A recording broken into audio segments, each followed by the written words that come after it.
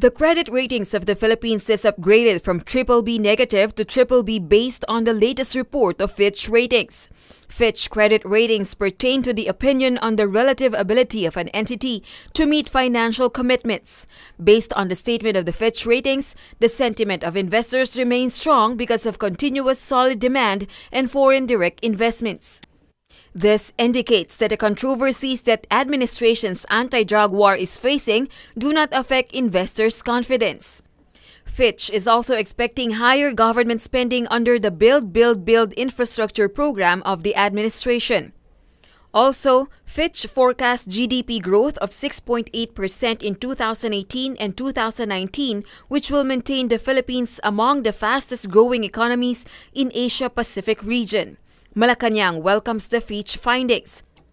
Based on the statement of Presidential Communications Secretary Martin Andanar, this affirms that the Duterte administration is in the right direction of implementing its anti-crime and corruption programs to maintain law and order, as well as implementing the economic policies of the government. Rosa Licoz, UNTV News and Rescue, Malacanang.